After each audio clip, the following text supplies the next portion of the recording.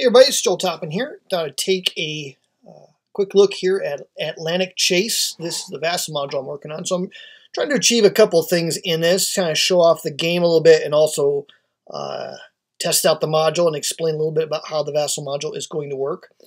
And so what you see here is the basic map to the game. There's the this is the main map board. The VASSAL module will not have a zoned hex grid, and the reason for that is if you look at the hex grid on your screen, you'll notice that it is not oriented in the ordinary fashion. It seems to be canted maybe like 25 degrees or so. So it's not something that VASSAL is set up to be able to mimic. So there's no zoning. Things are not going to snap into hexes in this particular module. There is a couple small maps that are used in scenarios that zoom in on the North Sea. Those are accessible from the toolbar, Norwegian Sea. You can also zoom way in on these. You can zoom in and out using the toolbar button, or if you've got a keyboard, I think control and mouse wheel on a PC, or command and mouse wheel on your Mac. Task force displays are also accessible from the toolbar, so you can see that. That's where your reinforcement markers will be, and if you ever move them someplace else, a Control R will send them right back to their home base. We have those also for the British task forces, or Royal Navy task forces. Those are there. The button on the toolbar that says Remove Action Markers, it's going to remove certain markers that you're going to place. I'll show you in just a minute where those are and how to place those. But at the end of every action, you'll need to hit this button. It'll just take care of all those markers. If there was a battle fought, any torpedoes spent, I think it gets rid of smoke, gets rid of torpedo markers, any combat assignment markers that you're going to use probably for play by email, those will get removed by that button there. There is also then a single red die button, a single blue die button for the Royal Navy and the Kriegsmarine, a 2-die basic button that's going to be used in combat situations or whenever you're going to need to try to seize initiative, and then a 3-die button which you'll use also for gunnery. And so that's what's going on your display. The player aids are all included in the game, so you're getting everything in this one. Pages 1, 2, 3, and 4 of the quad fold play aid, and then you have the advanced battle. The 4 pages of that are also included. I didn't break them apart because frankly that's just way more work than it's worth, and they're all here, so I didn't really see the need for that. There's also the campaign game, British force pool, play aid, etc. So it's all one-stop shopping for the play aids. It's all there.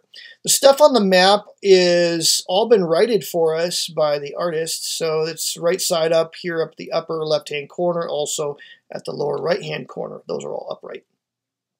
So just for grins, I'm going to go ahead and set up the for Berlin scenario from the playbook page, or the 2-player game playbook, page 15. So what we're going to do is we're going to make some trajectories.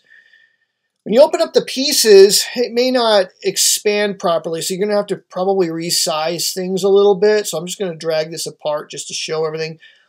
You can create an infinite number of these pieces, by the way, so bear in mind that you only want one of each ship, but they're all in here. Sometimes I'll create force pools for games like this, but this one I kind of felt like I'd just go ahead and use this approach. What we're going to do is we're going to set up some trajectories for the Royal Navy. So we're going to go ahead and click on Royal Navy, and then that expands to the ships sub tabs, stations and trajectories, leaders, markers unique to the Royal Navy. Convoy destinations are in here. Now, I don't know, maybe I might need to relabel that. The actual convoy ships are in the ships, and they're listed under Other. So there's your DD Squadron, your Convoy, and your Shore Battery markers. And again, you can create an infinite number of these. So what I'm going to do is click on the trajectories, and we're going to take the tan marker here, and we're going to make a trajectory from New York, and we're going to stretch it all the way to Liverpool. Now to do this, if you use your arrow keys, you can rotate these markers all around like so. They'll shift quite a few angles, and so that makes them pretty flexible. So I'm just going to go ahead and set it like so, and then, yeah, like so. And then you do a Control-C, and it'll duplicate. Control C, drag, duplicate. Control C, drag, duplicate. Once you get the hang of that, this actually goes, I think, faster than in the physical game where sometimes the pieces can be a little clumsy, especially when you have to manage the pieces with stripes, but the stripe is only on one of the 4 facings. So, you know, only 25% of the time am I actually putting it the right side up the first time. So we'll just kind of drag these out. I think they pretty much just go straight out until they get to the O in ocean, then they start to curve. All right, now I'm going to go ahead and bend it a little bit. Reposition it for aesthetic pleasing purposes. I think it comes to here. Yep. Doom, and then doom, and then, whoops, doom. Now these are non-stacking pieces, so you can reposition these as needed. They won't stick to one another, so there you go. That shows you just how easy it is to create trajectories in the game. Now we'll go ahead and do a 2-striper from Halifax, again to Liverpool, as part of this setup. Now let's imagine for a second that we're in the middle of gameplay and I want to turn this into a station. If you right-click on a trajectory, you'll see the options to rotate, clone, delete, replace with station is what we're going to want. That's how you do that. But you can also place markers. You can place active task force, coordinating task force, engagement, search, contact, intel, all of that can be placed here. And if you learn the right-click codes with your keyboard, it'll happen really fast. Obviously, right-clicking to rotate, you know, what is it, 15 degrees or something like that, every time you want to rotate, that's inconvenient. So using the keyboard shortcuts is definitely the way to go. But we're going to go ahead and right-click on it and tell it to replace it with a station, and then we'll just go ahead and delete the other markers in that trajectory. And so that's how that works. Just creating the station does not necessarily remove all the other trajectories. So be aware of that. You're going to have to manually do that, just like you would in a physical game, have to manually take pieces off of the board. So we're not doing everything for you. So that's how you do it. Now let's imagine you have a station set up here and you want to replace it with a trajectory. It's the same deal. It will orient it just how it is in the pieces display. So you'll have to, you know, kind of reposition things. A nice thing about how I've got the clone set up is that it will match, when you clone it, it'll match the rotation of the piece that you're cloning it from, which makes the drawing of trajectories really, really fast and easy. If you're just super anal about getting everything, you know, lined up just so, like I am, you'll find that sometimes you have to drag it away in order to get it in there just so, like there. It doesn't want to snap to. So I'll move it out of the way, and then that's where I want it. So there you go. It's not going to be perfect, but I guarantee it's not going to be perfect in your physical games either. And in some ways, when it gets a little crowded, this is going to be a lot easier to use. So there you go. That's the setup for that particular trajectory. And so that gives you a sense of what you can do. And again, in the right-click codes, if you do a Control-A, that'll mark it as the active task force. You can also rotate these markers, which may be useful if you're doing, you know, play by email or something, and you need to mark something very, very specific. You can arrow it around however you like. And then you can do your, let's say we want to do an Intel marker, put an Intel marker in something, you can do that as well. Now, when you hit the Remove Action Markers button on the toolbar, it'll get rid of all those markers that were just for that operation. It's not going to kill your Intel markers because those don't get removed nearly so easy. In fact, these are probably the stickiest markers in the game. So to get rid of these, you just, you know, right-click it on it, or and choose Delete, or you just do a Control-D on it, and that'll get rid of them. So there you go. Let's go ahead and put some ships in a task force. Let's do some for the Kriegsmarine. We're going to put the cruiser Hipper, and the pocket battleships and the heavy cruisers are all in one tab here. So we'll put the Hipper in here, and then we're going to put the Sheer in there, and then we're going to find the Gneisenau and the Scharnhorst. These two are just wicked evil twins, man. They don't look like much, but these two ships can cause a whole heck of a lot of damage to the Allies. It really doesn't look like they have much to offer, but Trust me, they can pack quite a wallop. Then we're going to go ahead and find their leaders. And I think we have Lutyens. So we'll go ahead and put Lutyens with the Scharnhorst. It will stick with him, so if you don't want to stick it directly on him and have him sticky, you can just kind of move him off to the side. I think they rotate. So if you're like me and you're like, hey, I like it to look more like a diamond, you can do that. That's just my own personal weird preference there. And then Admiral Raider is going to start on the map. He should go in Kiel. So I'll just go ahead and stick him down there like so, and that's how that would work. Now, when it comes to setting these things up, let me go ahead and set up kind of a battle situation. Let me fill in a couple of the Royal Navy units here. So we'll open up the Royal Navy tab. We'll go over to the Ships tab, sub-tab, and then we want some cruisers. The cruisers are oriented in a list because there's so many of them. They are in alphabetical order. It should make them a little bit easier to find if it's not a little bit quicker. I think it's quicker to pull them out when they're all just there. But in this case, I thought it would be easier. So we're going to go ahead and put the Sheffield and the Norfolk into this task force. Now let's imagine by some terrible twist of fate. Now let's not put them against those. Let's go ahead and put these two guys into a battle situation. Let's imagine that they got in battle with Admiral Scheer. So what you can do is when you right-click on a ship, there's lots of options for them. And it's going to differ whether they're allied or they're oriented with the Kriegsmarine. You can delete it, but the delete involves a Control-Alt-Shift-Delete instead of just a Control-D. Doing an Alt-Control-Shift-D is going to make it harder for you to accidentally delete a piece.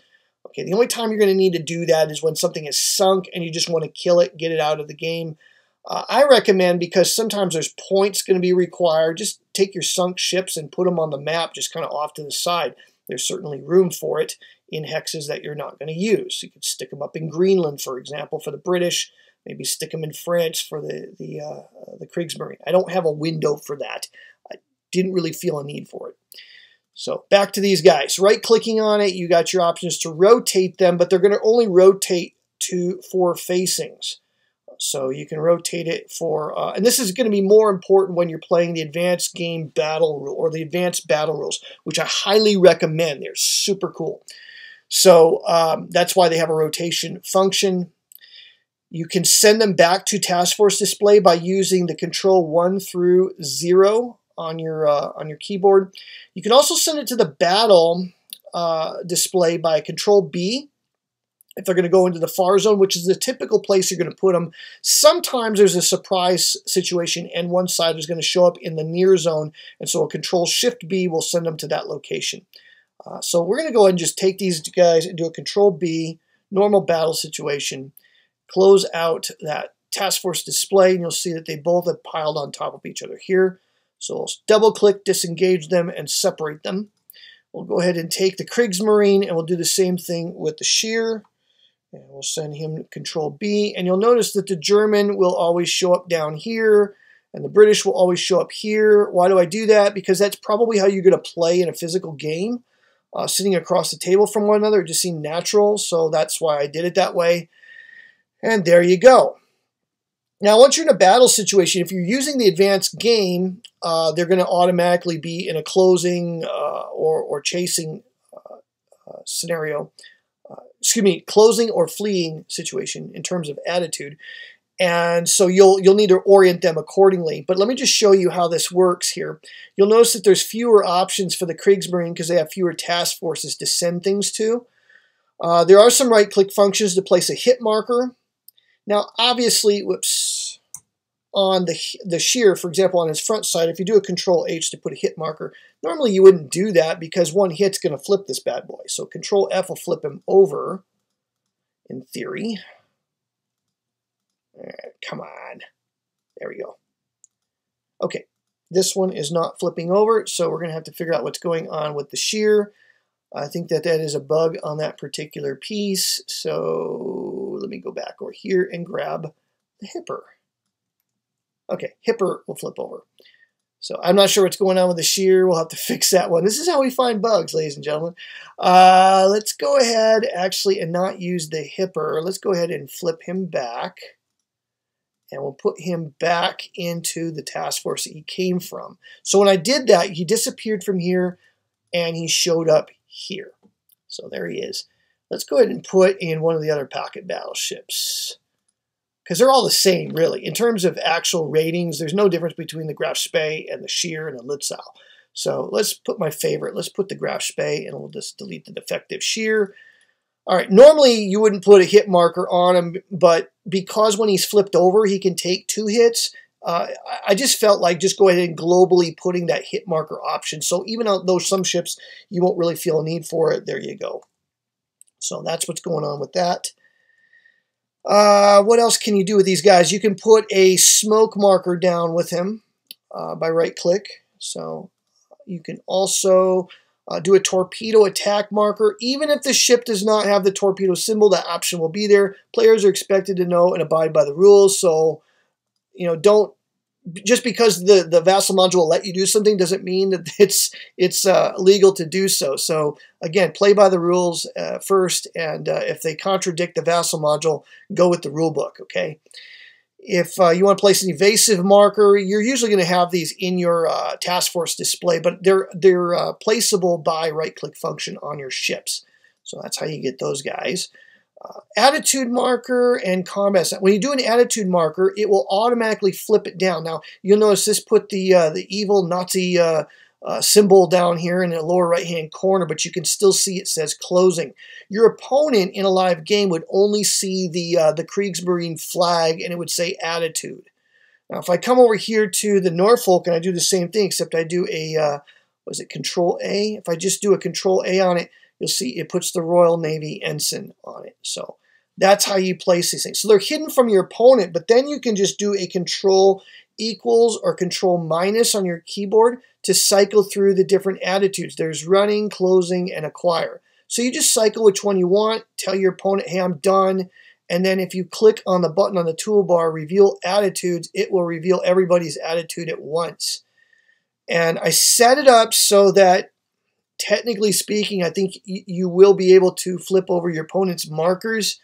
You're not supposed to do that, so no cheating, but it was one way to make this button work without a whole lot of headache on my side of things. So just, you know, play by the rules, be considerate, no cheating. All right, so that's the story with those guys. And then you can just delete those things. I think, okay, I got to make it so that will delete those. So I need to add that to that button. So this button here really should remove their attitudes as well, but that's what's going on with these things.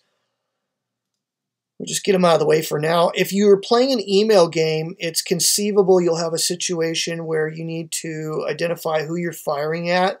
And some battles could have a lot of participants, so you might need to pre-designate who's shooting at who. If you do a Control P for place a label on these guys, a combat designation label, you can go ahead and place a yellow label that'll happen on the ship, and then you can just, the default is A, but you can set it to whatever you want, and then say, I'm going to mark that he is firing at him like so. And if I had another ship like the Prinz Eugen here, I could do a Control P on him and tell it to do a B. And then maybe it would be easier for me just to do a Control C and clone that marker and slide it over here. These markers will not stick to the counters. They'll just kind of hover on top of them. So that's what's going on with those markers, and those are removed with the remove action markers at the end of a battle. You're finishing up an action anyway, so it's going to wipe out all the action markers on the hex grid, and it'll wipe out battlefield markers here from the battle display. So that's basically how the module works. There's really not a lot of fancy bells and whistles to it. I just have to figure out what was going on with the Admiral Scheer and make sure that the back image is appropriately set so it'll flip over as it's supposed to do. And I think that's about it. I think this button here is supposed to remove, I'll need to make that remove the attitude markers and make sure it's removing smoke. I know it removes the torpedo markers as well from ships. So that's what's going on with those guys. Let's see. Yeah, I think that's it. Just making sure these are all the right, the opposite side. No more surprises. So the module is meant, really, it's ideal, for playing face-to-face, but I've also taken into consideration, I think this game will work by email reasonably well. So I've also set up some tools in there, trying to think ahead of time for how you might use that. Some markers are only found on the track here, and they can all be flipped over to their red side, so you can see the Royal Navy side versus the Kriegsmarine side. Weather marker is located where it's supposed to be, operation marker. I didn't cant them to line up with the track.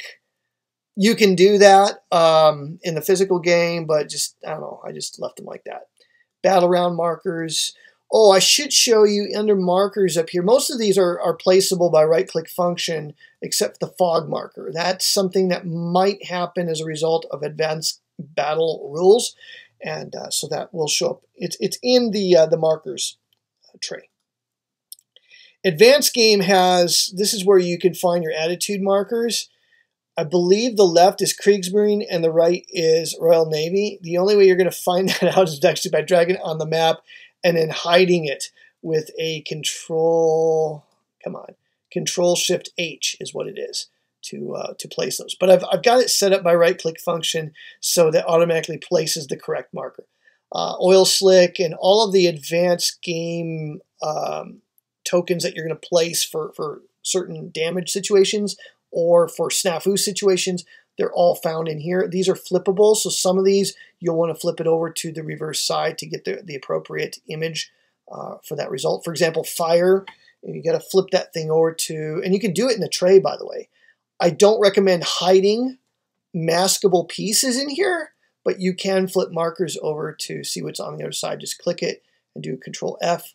I think you can right-click on them too to see what it is. So there's your different flooding. Some of these don't flip over at all. I think the bridge does. Batteries don't. So it's basically mainly fire, flooding, and the bridge that'll flip over. Okay, that is pretty much the module, and I hope you enjoy this. We'll try to get it out to you guys by the end of the weekend. I still want to run some tests. Oh, scenarios. There are a truckload of scenarios, and I'll give you your choice. Okay, I could spend a month putting these scenario files together, or I could just give you the module like this weekend, and y'all can just make the scenario files whenever, and they don't take long to make. Some of them will take some time to make because there's a lot more pieces, but you can make them up yourself, save them. If you send them to me, I can include them in the module. Just whenever you make a scenario file, make sure you resign. There's no need to sign in as a player. There's no hidden information, so just sign in as observer to set them up. I don't think you need anything besides that, and then we can eventually get them accumulated and put them in the module. But I kind of feel like players want the module now, and the scenario setups, they can wait till later. It takes a lot of time to put them together, and then if I find bugs, sometimes then you got to redo the setup because the pieces that are in the old setup maybe have a flaw with them, and it's complicated, y'all. It's just complicated. This one here will probably be easier to update scenarios than, say, my coin modules and such. That's another reason for putting all the pieces in the tray here rather than having them set up on the board. Those are the ones that you have problems updating a scenario to a newer module. So there's just a ton of mini scenarios that I haven't set up. There's a campaign game. There's all the solitaire scenarios. It's just a truckload of scenarios, and I don't want to spend like a month doing all of these files in all my spare time. So I'll leave that up to the host of Vassal players to, if they want that in the module, go ahead and create them. I can put them in, or another fan can go ahead and put them in the module at a later time. So hope you enjoyed the video. Hope you enjoyed the module. Be coming to you real soon, and we'll see you again next time.